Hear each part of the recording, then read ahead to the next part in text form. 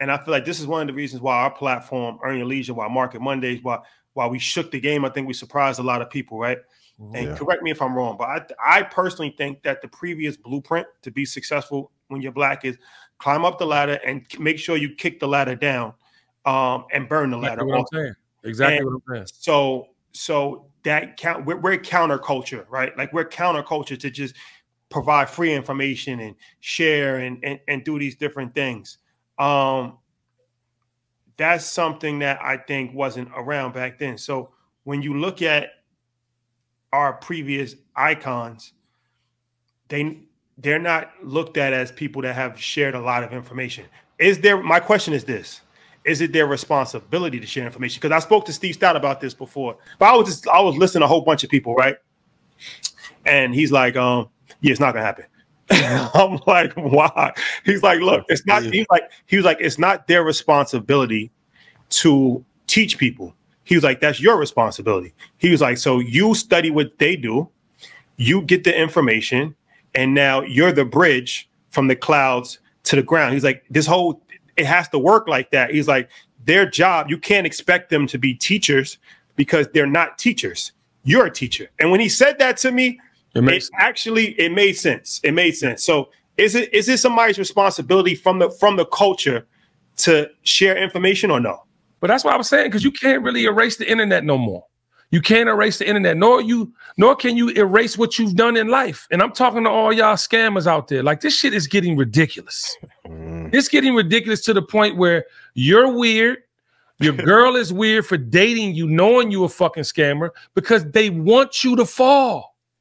They want you to fail. And all we do post 1996 is make everything about this big moment when we're not living like that. Then we got to do the extra shit we're not supposed to do to live this type of life. And then we in a fucking, you know what I'm saying? A tornado we can't get up out of. And that's the thing that I'm most sad about now for my people, because like, I don't even do celebrity interviews anymore. Y'all know me. Pandemic, I interview from the president of the United States to your favorite rapper's favorite rapper to your favorite, you know, whatever. But that was because I'm unpacking shit. It wasn't about no movie. How you doing? You all right? I didn't even know I had childhood trauma until I was walking other people through theirs. But see, now it's so easy. Somebody's cousin can have an interview with some famous motherfucker and it go viral, and then the real media motherfuckers don't get no love. If you're not talking crazy about a motherfucker, nobody's going to hear you.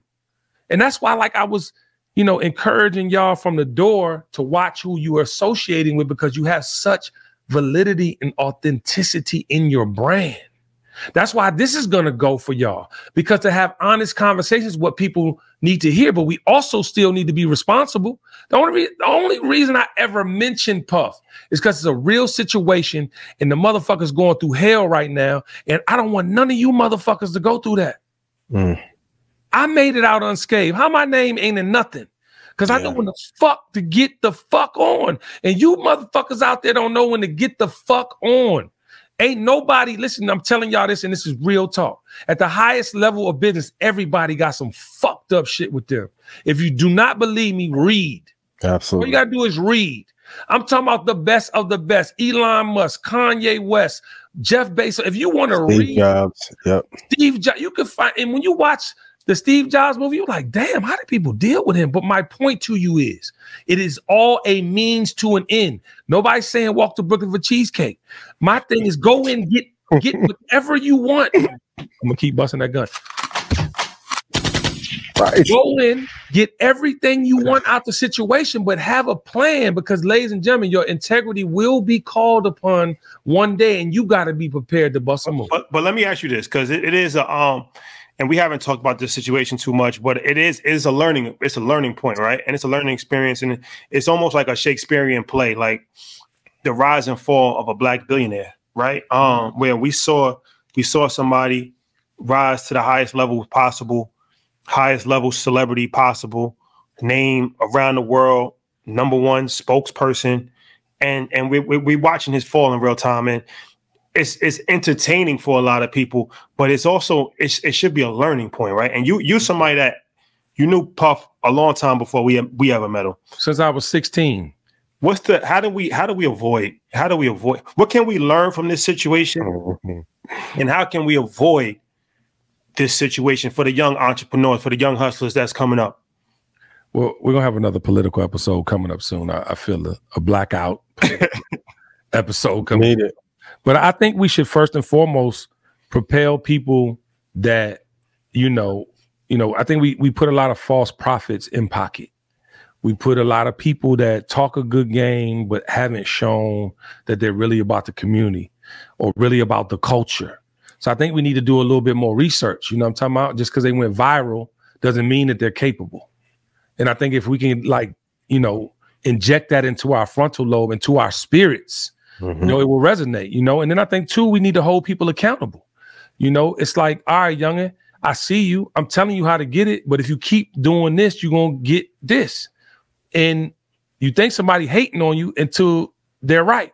But who can hold Puff? Nobody can. You can't hold somebody accountable. That's a billionaire. That's the problem. My God, yes, the universe is holding him responsible. What are you talking about? You see Floyd, he's isolated, right? Then nobody can talk. When you get to a certain point in time, nobody. But you don't have to talk to him, Scotty. What's happening to Puff right now is doing a God in the cartel. But what I'm saying is, how do you avoid that from happening? You can't avoid it if you don't listen. That's why I respect your crew. Y'all talk to each other. You got to move with integrity. But that's about propelling. The reason I fucking believe in y'all and I give you every fucking contact, whatever, when you ask, is because I think you're gonna be responsible at the next phase, nigga. But we also got checks and balances. We got Ian, we got Troy, we got but that's my point. That's my point. You're saying what's going to keep you from falling off is the right people in place. But we keep propelling the bullshit. That's why I told you early. Stop taking pictures with them motherfuckers. A few Ponzi scheme niggas in your pictures. Relax. I'm not lying. I didn't say that shit. Good lesson. If I don't pop up in the picture, it's the reason why.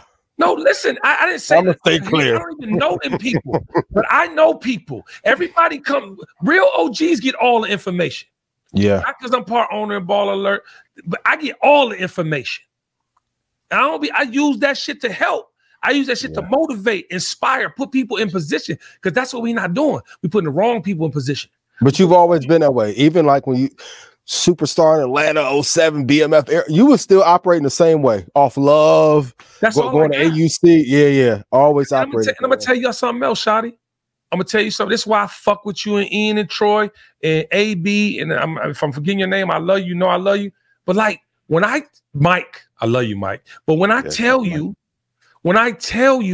I fuck with you because of your musical taste and the way you carry yourself. See, when I was coming up, it was fucking kill or be killed. It was no massaging. It was no try this. It was no you got it. We gonna see how it goes. It was like kill or be killed.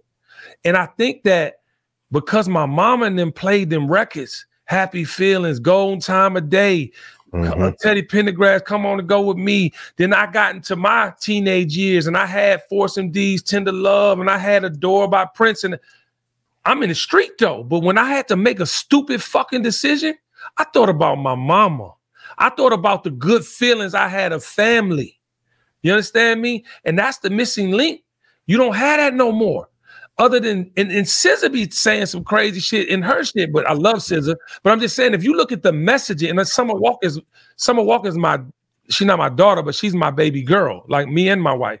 But like, she talks about love and heartbreak more than she talk about anything else. That's why she the fucking one out of the ones.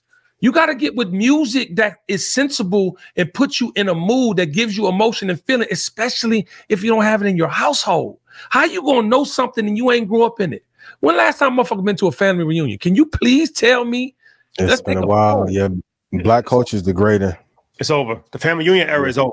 It's over with. But it can't be, because you have a party in New York to celebrate your 40th birthday and all the people you wanted were there. That shows they love and respect you. That's the thing about life. If people love and respect you, they're going to show up for you. But you keep scamming, it's two ways.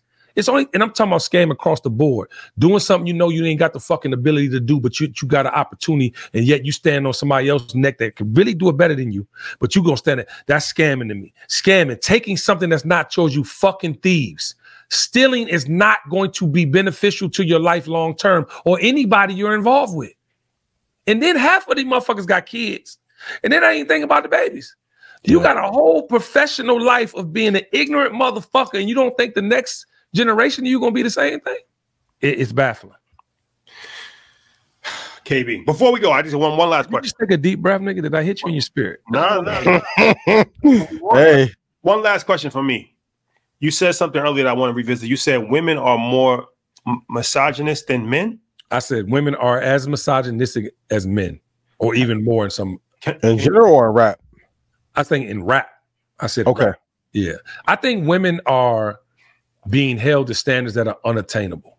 When you got, when you have 20-year-old women whose bodies haven't developed, but yet they go on getting butt jobs and boobs, I'm like, babe, have sex, have baby, you know what I'm saying? Grow up, you know what I'm saying? Get older, shit gonna probably fall where you want it to fall. And I don't think they understand the repercussions from that. So I don't think women have a fair playing field as they wake up every morning and they are taught to compete and compare to what's on these social and digital sites. Do you think technology was a ruin of our culture and our music industry? Well, it never was our industry, but the industry that we grew up loving. Yeah, we're becoming the robots. I think when you think about like where we are in an, you know, social digital era that really it placates on destruction. There's nothing positive that, you know, seldomly does positivity get through the algorithm. But you damn sure gonna see some titties. You damn sure gonna see an ass or two. You damn sure gonna see the girls beating the shit out each other. Or who the fuck are we? Where the mothers of civilization are fighting each other and being prompted to. That's why I don't fuck with Nick Cannon no more. It's like you already. Wait, what? What? Yeah. What? Well, hold on. All the violence we gonna talk about. Wait, what Nick do?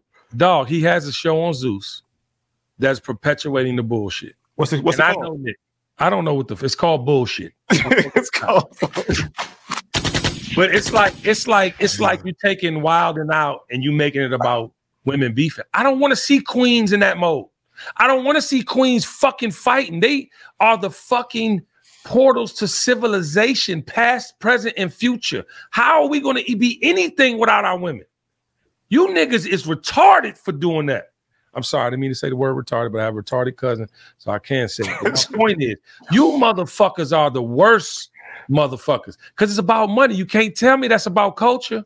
And that's my point from 96 till today.